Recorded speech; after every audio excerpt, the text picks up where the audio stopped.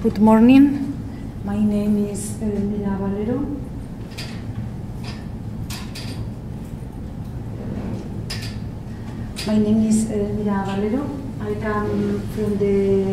I'm professor of physical chemistry at the University of Castilla-La Mancha in Spain. My current collaborators in the present work are Mary Macia, José Manuel Villalba, María Isabel González Sánchez and Ramón Barón, all from the University of Castilla-La Mancha. I'm going to speak about our work on plant metabolic modeling, the ascorbate-glutathione cycle in chloroplasts under light-dark conditions.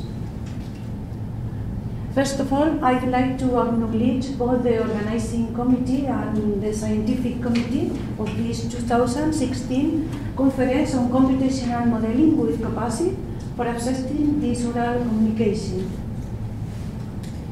The Earth takes approximately 24 hours to fully rotate, which produces a day and night phenomenon. During the day, the amount of sunlight reaching our planet is not constant and depends on a number of factors, including the time of day, the season of the year, altitude, latitude, atmospheric composition, and other factors. Living organisms have evolved to coordinate their activities with these light-dark cycles, and this greatly influences their metabolism, their physiology, and even their behavior. Nearly 21% of our atmosphere is composed of oxygen. The molecule of oxygen in its ground state is a free radical because it has two impaired electrons with the same spin quantum number. This spin restriction obligates oxygen to take electrons one at a time, and this gives rise to the generation of the so-called reactive oxygen species, which are harmful species which can damage cells. In our model, we will only consider superoxide radicals and hydrogen peroxide. The concentration of molecular oxygen will be a constant parameter in the system. In a continuously changing environment, plants are sessile organisms which, unlike motile animals, are subject to a variety of biotic and abiotic stressful factors. For example, intense light, drought, salt, heavy metal, pollutant, etc. All of them can produce these reactive oxygen species, which can lead to oxidative damage and finally to cell death. In plants, chloroplasts are the main sources of reactive oxygen species, but they can also be generated in other compartments like mitochondria, peroxisomes, and other sources. However, at the same time, additional signaling roles in plant adaptation to the stress have been reported for reactive oxygen species. That means that a good balance between their generation and their removal is crucial for plant cell survival. And this is our interest in computer simulation.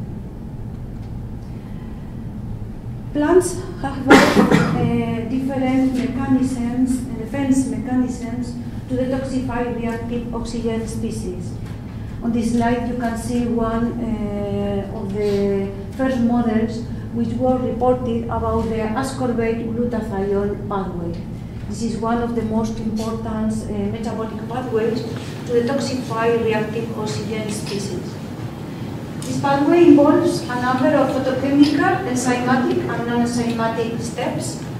And in this model, as you can see, it includes a constant source of electrons, the photosystem 1, PS1, which has two competitive arrows. One of them leads to the photogeneration of superoxide radicals, therefore to oxidative stress, and the other one leads to the photo production of NADPH, the reducing power necessary to detoxify reactive oxygen species. This model has some weak points from the kinetic point of view, and therefore some years ago we decided to improve it. This is our first model, which was reported in 2009. As you can see, it is similar to the previous one, but it's clearer. It also includes a constant source of electrons, which is divided among three branches: the photogeneration of superoxide radicals, the photoreduction of NDA radicals to ascorbate, and the photoreduction of NADP to NADPH. We have included the enzymes glutathione reductase, the ascorbate reductase, and ascorbate peroxidase. This model includes a constant source of electrons. So, under steady state conditions, under non-stress conditions, this model leads to steady state solutions for the chemical species and the enzymatic activities involved in the pathway. So, however, in the literature, we have found that that these chemical species concentrations and these enzymatic activities are subject to diurnal fluctuation. So our question was the following: would it be possible to feed our system with a mathematical function able to simulate the variation in solar irradiation and for several consecutive days? And the answer to that question is yes. This is our new model, which has recently been reported in CMC16 biology. This model is similar to the previous one, but it also includes the enzyme monohydroascorbate reductase, which is very important for the recycling of ascorbate. The source of electrons, in this case from the PS1, is not constant, but is directly proportional to the intensity of solar irradiation. The model has been designed so that the PS1 is switched on during the photoperiod and is off at night. We have marked in black and white those arrows which are switched on during the day and are off at night. These arrows are the one leading to the photogeneration of superoxide, the photoreduction of NDA radicals to ascorbate, the photoreduction of NADP to NADPH, and this arrow is the Calvin cycle simplified in only one arrow. Panel B shows the mechanism of ascorbate peroxidase. It includes the suicide inactivation of ascorbate peroxidase in the presence of hydrogen peroxide. And panel C shows set of chemical non-enzymatic steps involved in the cycle. Real data of solar irradiation were taken from this European page for different months and cities in Europe, and we feed experimental data to different kinds of mathematical equations. Here you can see an example from Madrid in 2014. And finally, we choose the sin function because, as you can see, it provides a very good fit of data. Computer simulations were performed with the software Copasi. This is the complete system of ordinary differential equations. At this stage, the model is able to simulate 15 consecutive days, but it's possible to extend this number. The maximum flow of electrons at time and midday is not the same for each photoperiod, because we have obtained it in the model by means of a random function with the help of Copasi. This is the electron flow distribution under non-stress condition, and as you can see, the model is able also to simulate that the duration of the photoperiod is not the same every day during the year.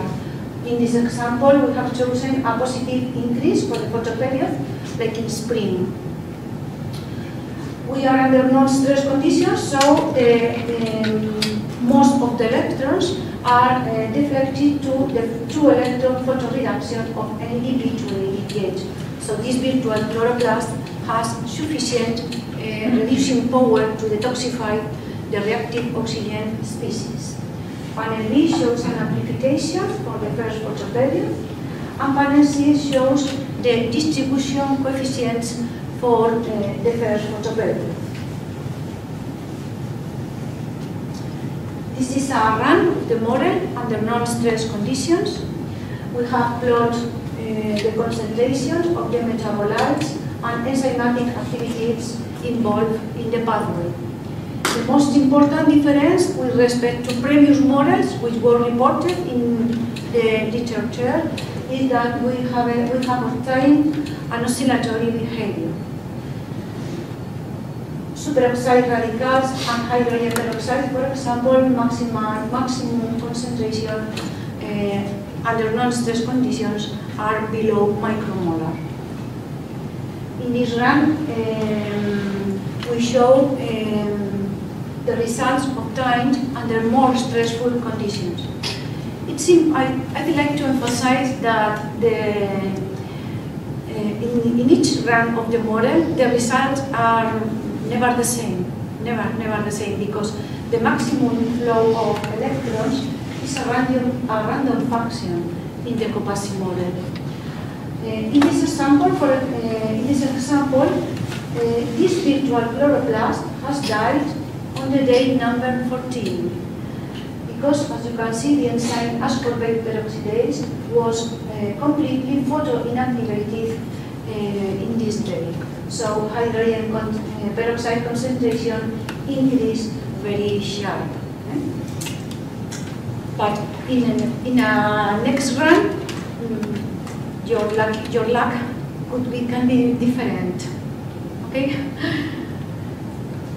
In this run, this is a run under extremely stressful conditions, and this virtual chloroplast was died previous to the 3rd hour.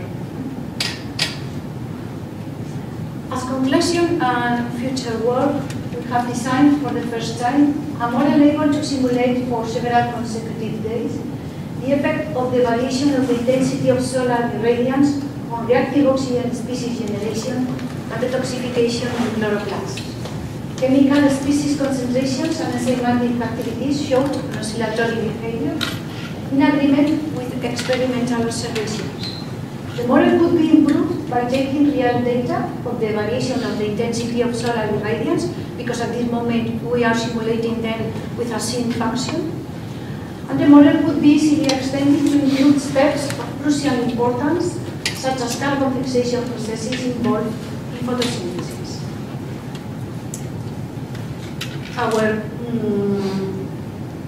Our research is supported by the Spanish government with this research project.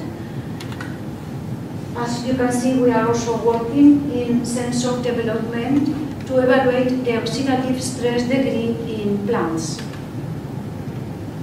Thank you very much for your attention. Any questions?